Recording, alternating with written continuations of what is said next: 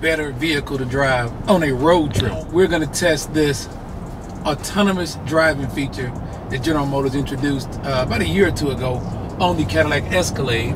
Now it has made its way to, fittingly, the Yukon Denali. So we first have to go in and we turn the cruise control on. Then we have to set the speed that we want to drive.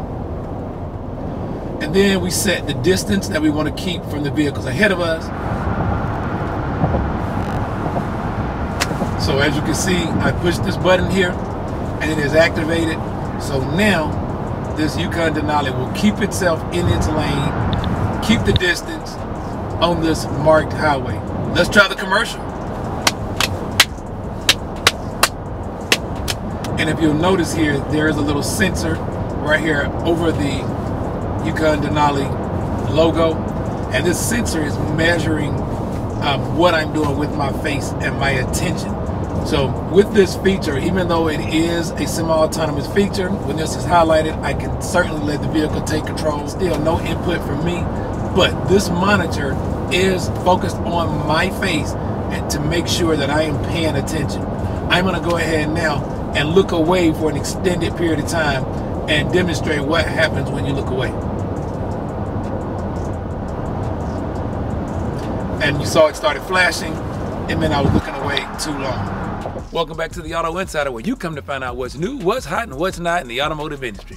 Well, this week we got a hot one. It's the 2023 GMC Yukon Denali. It's fully loaded, all the way from the adjustable suspension, all-wheel drive, rear entertainment, and a panoramic roof that lets the light in from the front all the way to the back. Well, let's go inside and check out how this three-row beast holds up for 2023.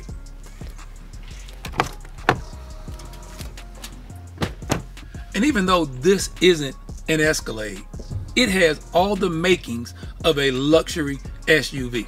And I bring up Escalade only because they're built on the same platform. And I often struggle with the idea of, why would someone actually spend the extra money on an Escalade when you can get a Yukon Denali with this level of quality and craftsmanship on the inside?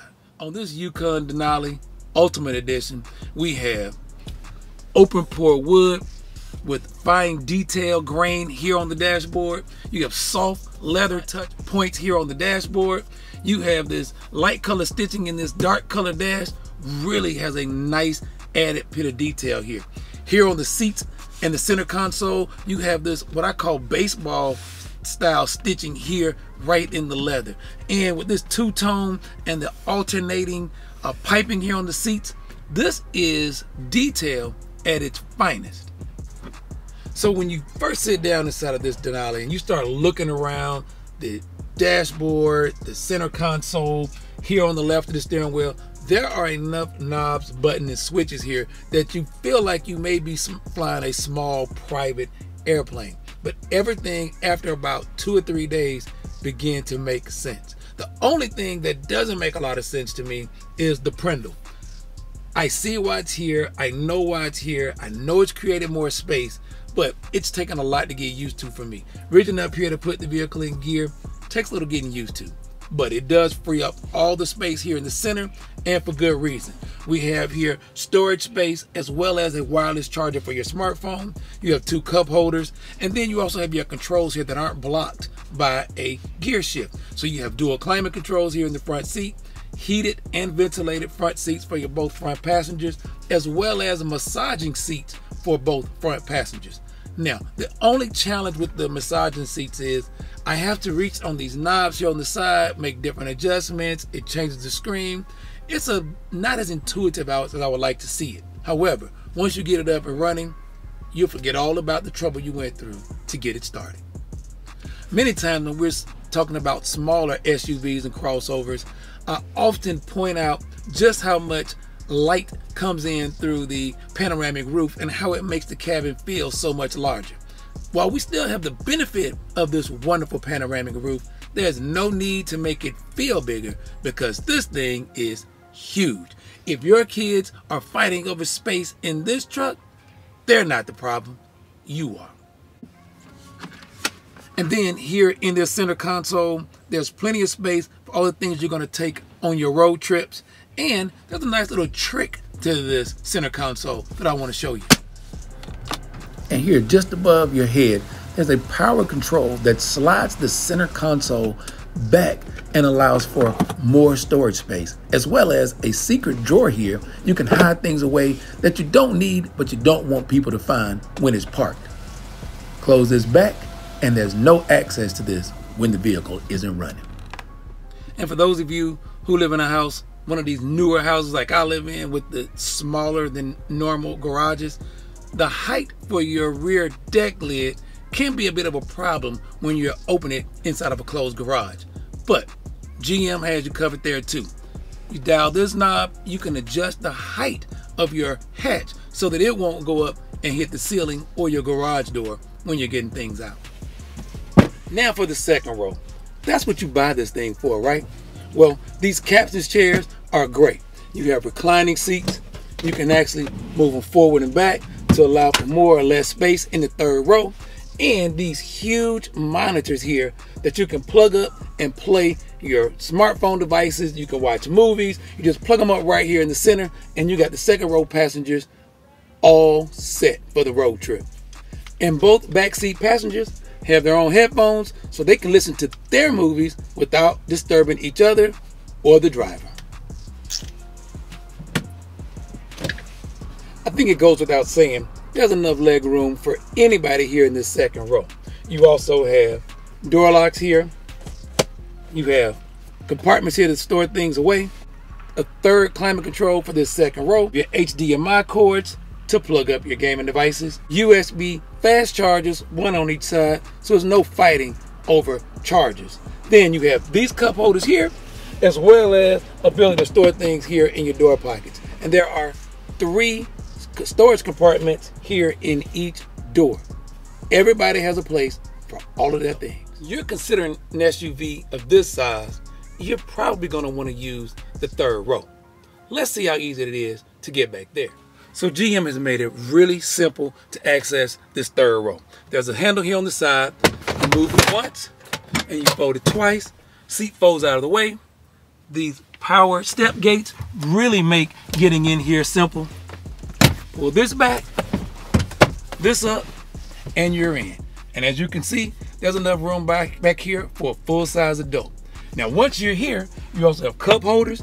You have USB-C fast chargers on both sides, as well as overhead AC vents so that nothing on the floor can block the flow of air. Now, how do we exit? GM has you covered there too. On either side, there is a power button here that will fold this seat out of the way and let the third row passenger out with very little fanfare. Let's check it out. And we're out. Now we have to talk about where form meets function. You need ease of access. And you always have to find that just right spot. But then when you're back here, cargo capacity isn't bad. You may be one of the future SUV owners going back and forth between a mid-size SUV and these full-size SUVs. This is where the difference really comes in, and that's cargo capacity behind the third row. Many times you do have to carry people in the third row, and you're also going to need luggage. You can get quite a bit of luggage here. Not enough for 7 passengers, but you can get quite a bit of luggage here behind this third row. If you're not taking anyone in that third row, you can easily get rid of the third row with a power button. If that's not enough room, you can even get rid of the second row as well. Now, there's almost nothing that you can't get from the big box store or even the Home Depot. And while it was super easy to get these seats down, it's easy to get the third row up, but the second row, you still have to do that manually. And I like the speed with which they come up. Accessing it, easy. And ease is a common theme for this Yukon Denali Ultimate, all the way from this power retractable step bar. Makes getting in and out of a truck this size easy. And then it's probably a very slim chance that you may ever take your $97,000 luxury SUV off-road. But if you must, if you look closely here, you can see this air ride suspension is adjustable. You can raise the height so that you can take this thing anywhere you want to go. That's all the time we have today on the Auto Insider. But for more of what's new, what's hot, and what's not, be sure to follow us on Facebook, Instagram, YouTube, and then download the SoundCloud app and listen to all of our reviews in their entirety. 2023 Yukon Denali Ultimate.